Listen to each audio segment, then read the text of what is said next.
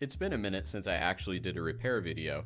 This is a neck cork repair video for a saxophone. If you don't know how to do it, this is an example of it, and there are some fails. The reason why I made this particular way is because this is for a kid's saxophone, and I believe that he actually destroyed the first cork. So my goal here is not only to recork, but also make it harder to destroy. So here we go. First, we're going to start with wetting our cork, and this is going to hopefully help it not break. Disclaimer, you can do all this stuff that I'm doing to cork. If it's still too dry, it will break. So now I'm just wiping it, and I'm trying to get as much moisture into this cork as I can. Nice thing is it's kept in a humid basement, which is our workspace at my side job. So hopefully it won't crack, but hey, who knows? This cork is obviously too long, so I'm just cutting it basically in half, and I know it will still be too long, but the idea is you can take stuff away, but you can't put it back, right? So here I'm rolling it to be sure that it is at least less likely to crack, and I try to roll it both ways. Here I'm just seeing how long I need the thing. And basically I do that by just wrapping it around, and then I'm going to figure out where my seams are going to be. Next, I'm just going to cut this to a little bit over what I need, because again, we can take away but we can't put back. We can put back in a microwave, but not in a macro way. So I personally have trouble making straight lines, so I tend to use a ruler or a grid or something. Here I'm just, again, going back to see how it fits, and then I'm just gonna keep customing it until it does fit.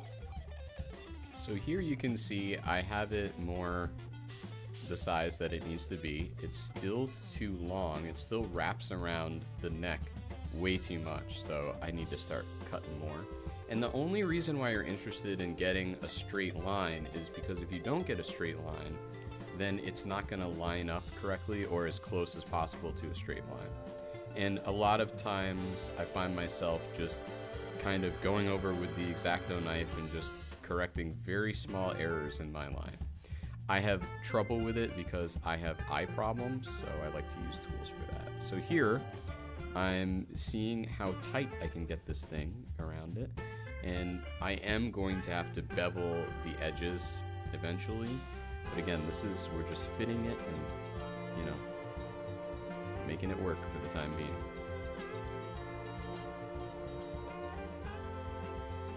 At this point, because I've had too much cork crack too much in my life, I'm just taking a light hammer and I'm just whacking the hell out of the head. So that way it will thin it out, which is good because I know it's going to be too thick. And it will also just make sure that it's a little bit more crack proof. It doesn't guarantee anything, so we'll see. So here again, I'm just rolling it to put it in the proper shape. And what I didn't like, you see I'm pointing out there, is that little ding. But it's okay because I can just sand it out. It's not a big deal. So here again, I'm just trying to get it as close as possible, mostly to be sure that it's not going to distort the neck cork. And you can see it's looking pretty good. So now I'm just using my nail to make an indentation as to where I think I need to cut it next for the bevel. So we're going to go ahead and do that cut.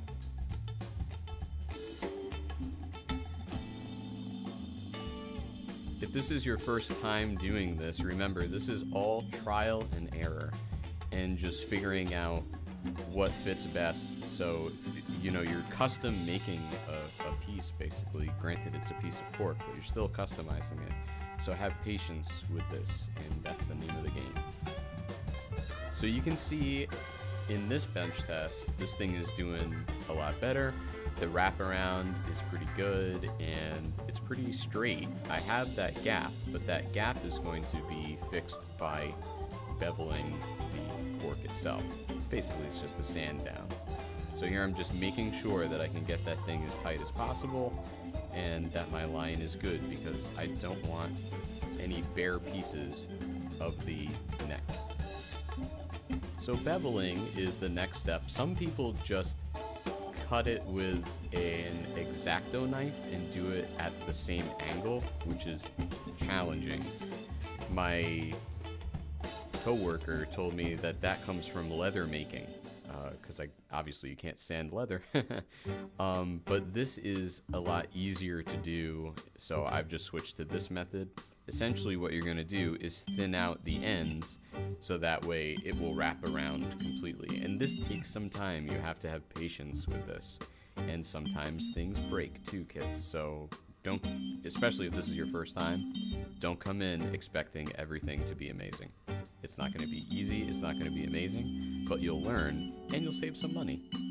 So here you can see I'm pointing out that the thing is uneven, so then I just go and I sand the uneven parts. Pretty simple, right?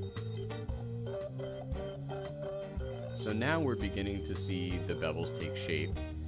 I'm basically just inspecting it to see what else I need to sand down to make it as even as possible, and again, curling it as much as possible because I don't want any surprises. I put B on the part that I want to touch the neck, and then the overlapping part will go over it.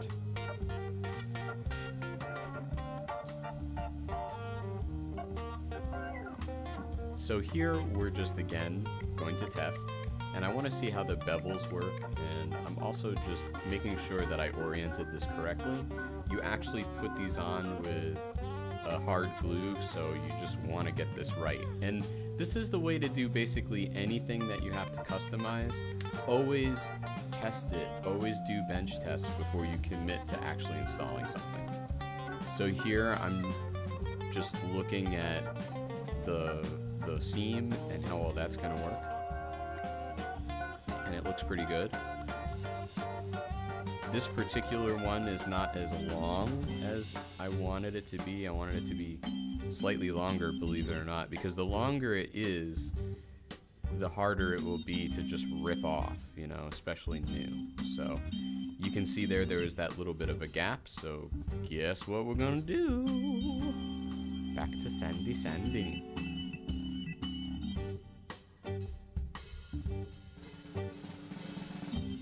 Okay, so now more trial and error, just again trying that bevel, and it looks a lot neater. It's not, the bevel should always be as close to the bottom as possible, and ideally you want it at the bottom, just for aesthetic reasons. And what we're gonna do is we're also, once the glue sets and everything, we're gonna sand that seam down. And see, there's less of a gap there now, which is good, because we don't want gaps, son. I needed it to even out a little bit more, and it was like I basically sanded just the edges, or mostly the edges, so I needed to get a little bit more in the middle to make it taper a little bit better. So we're pretty close to it fitting the neck very well. And remember, horn players, this is what us repairmen have to do for you. Okay, so here I'm trying it again, and I'm paying a little bit more attention. What I don't like is how that thing doesn't line up there, but that can be sanded down later. The other thing you could do is just take a razor blade and take it off, but I don't want to hurt the neck, and yeah, it's not worth it. Sanding is so much easier in that realm. So now it's time to apply the glue to both areas, both the cork and the neck. Here I'm using a rubber cement. They make basically a faster drying rubber cement. You could really use almost anything, even super glue if you wanted to. But I personally am very anti-super glue because you don't have a lot of time to reset what you're doing. So I like glues that take a little while to dry, so that way I can make adjustments if I have to. So here we're doing the great stirring of the glue, and when you apply it, you want to be careful. As you can see, I've just globbed some glue on there, and then what I'm going to do is I just take call it. It's like a little price tag thing that we have. It's very small. They're very useful for this. And all I'm going to do is basically use that as a brush and just spread it out as much as possible. Now, it's really important to get into those corners too, because that's what's going to seal the deal, right? And you are going to get some glue on your hands. You know, just be prepared. You could wear gloves, but the fun part is the glue just sticks to the gloves. If you have access to trumpet oil is a great tool combined with soap and water to get a lot of stuff off your hands, including super glue. So now I'm going to do the exact same thing to the neck. And in the past, I've had issues where I apply too much glue. So here, I think, yeah, that looks like too much glue. So what I did was I went ahead and just, you know, spread it out and was like, yeah, there's still too much glue. And I believe I wound up just basically, you know, taking the excess off with a rag. And that's what you should do. And again, if you had super glue and you had excess super glue, it would not be an easy thing to take off. So here I'm just getting that excess because this particular cork is shorter than the other cork that I'm gonna put on. Well, you'll see. Yeah.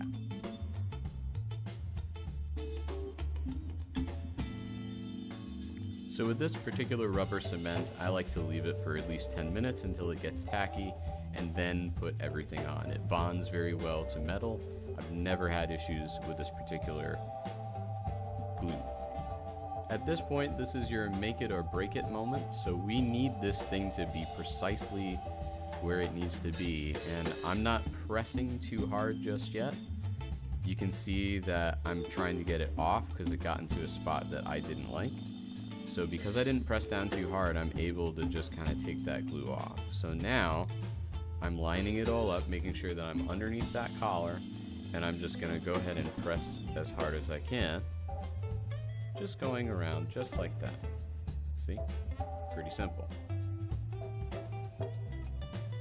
And then, yeah. So I had to do it all over.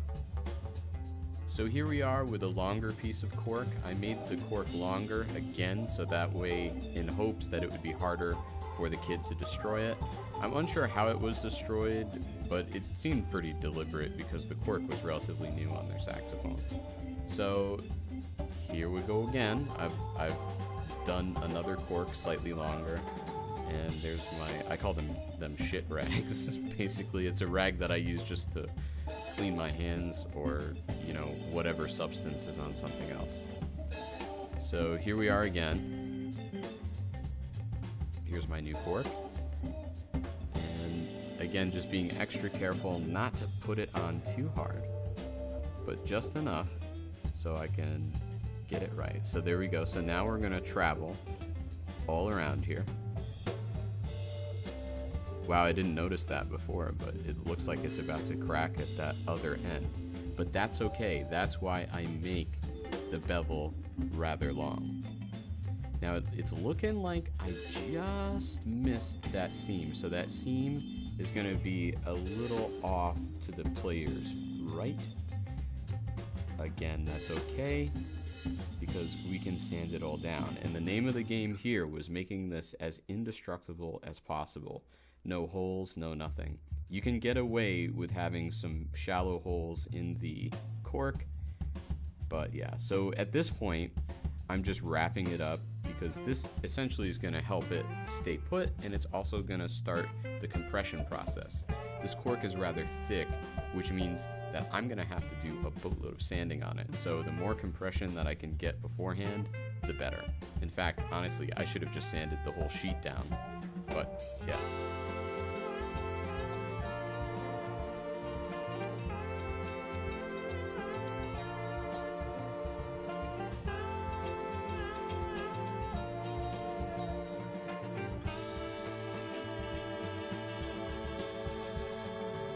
So at this point, I'm paranoid that something else bad is going to happen.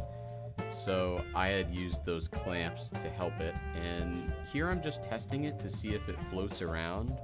If it floats, it means that my glue isn't quite dry and it's just not where it needs to be.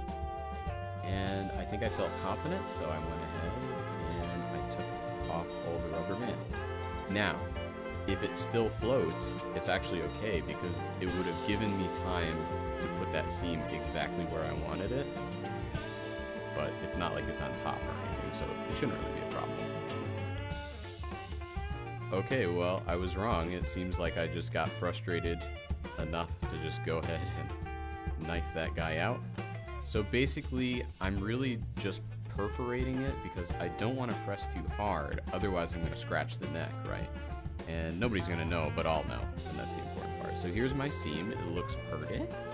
It's kind of cockeyed, which is okay. It doesn't need to be a straight line. So the first thing I'm going to do is sand down that weird end because I don't want the kid to be able to pull it. If I was doing this for an adult, I wouldn't care.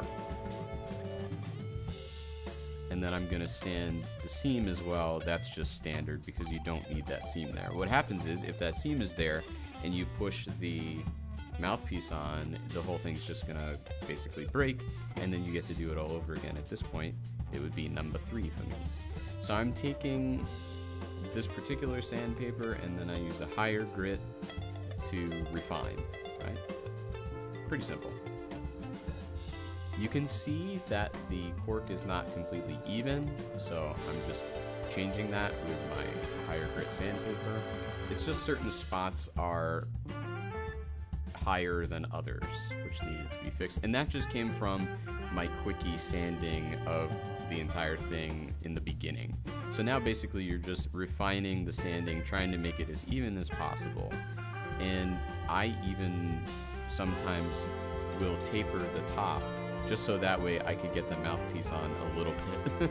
So basically what I'm saying is I will make the top of the mouth of the cork, of the neck cork, be a little bit thinner so that way I can just ensure that the mouthpiece will go on immediately and then I can just adjust it from there. So you need to make it fit the mouthpiece, so you know it's all about compressing that cork and also trimming it down. Here I'm just doing the very common strip method. It's just a strip of sandpaper. I'm just going around with it. Notice I'm not doing the seam end.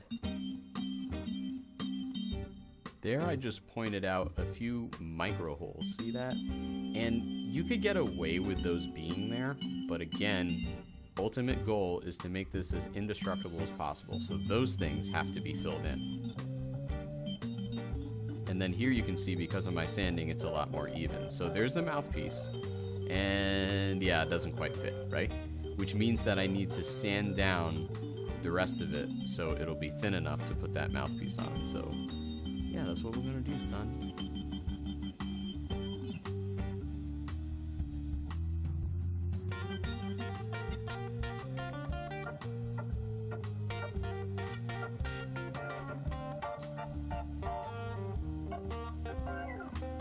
Now that I've removed more material, I'm getting a legitimate hole, and if you really wanted to, you could pick that thing out, and I expected this student would do that.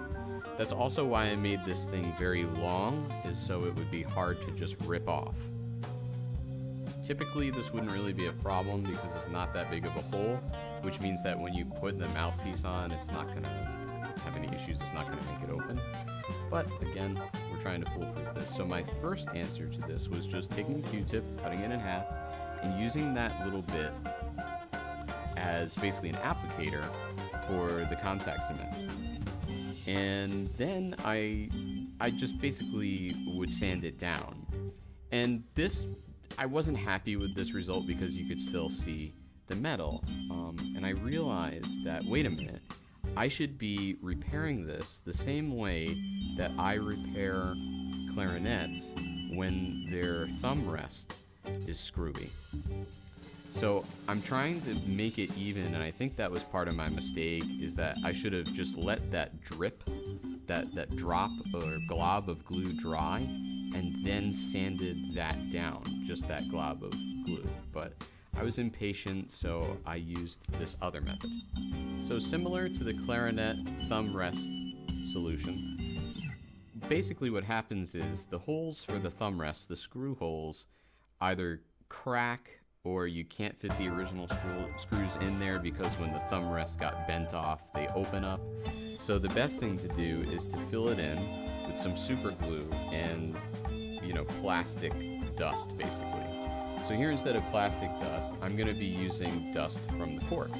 And it's pretty easy to just get it and collect it. So there it is on my little sander. And what I'm doing is I'm just putting it into what I want to fill in and just kind of shoving it in there, right? And then you just apply a little bit of super glue. So here I'm just basically dumping it all on. Right, so I'm turning that into kind of a pourer of sorts. And the good news is that that other glue is still there, so that's kind of providing a bed for it. And then I wind up just adding super glue to it. I do this process several times, actually, and it really did help. So this mouthpiece has a long end, or a long shank as we call it, and basically I'm just showing you how it has to fit on there. So here you can see I made a little bit of headway there, but yeah, it's just not going on. It's like I had to force it a bit. So that means that I have to sand down more. So back to sanding. Of course, the act of sanding made those holes open back up a little bit again. So again, I would have just left this if this wasn't for this particular kid. I would not have made this thing that long, but we're talking about trying to make this as secure as possible. No holes, hard to take off, right? So again, I'm gonna gather some dust, and now basically I'm just continuing with the reinforcement here.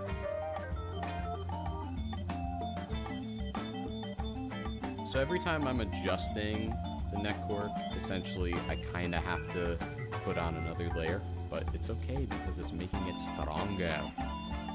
And then here I'm just dumping my excess dust on there, because why not?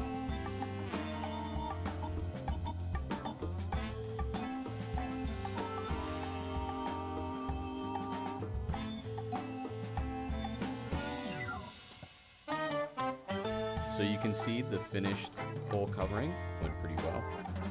Just gotta sand that baby down a little bit and make it even and make it so the mouthpiece will fit on. Here I'm just taking some fine grit to this baby, and there's that hole right there in the center. You can see it's working out pretty well. Looks pretty even. 1, 2, 3.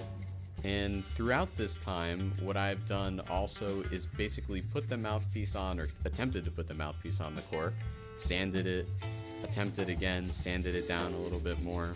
Problem was that I had to sand this cork so much that I actually wound up creating a few other holes, and I had to abandon the entire bottom side, or at least where the seam is, because I was concerned about it getting too thin. It wouldn't have been that big of an issue because I have a big overlap, so it could have been rescued, but we don't even want that to happen, right? So here you can see I can get this thing in a little more, but you can see it's starting to crinkle a little bit, so that means that it's still not quite there. But hey, I got further. Now keep in mind, every time you do this, you're gonna wanna put a little bit of cork grease on it. It makes it harder to sand, yes, but it's gonna make the cork compress faster in the long run. I essentially apply it and then massage it in, and I do that a few times actually. Here you can see the finished product. You can see that my seam came out really well. My holes got filled in pretty well, and I was pretty confident that this thing couldn't really be destroyed by some 10-year-old. I mean, unless they took a knife to it or something. I made sure to use a lot of glue and all that jazz. So if you want to do this on your own, try it. It's not easy, but it's not that hard. And remember, you're gonna run into problems just like I did. I mean, I probably did this repair a million times, but you know, it's different every time, folks.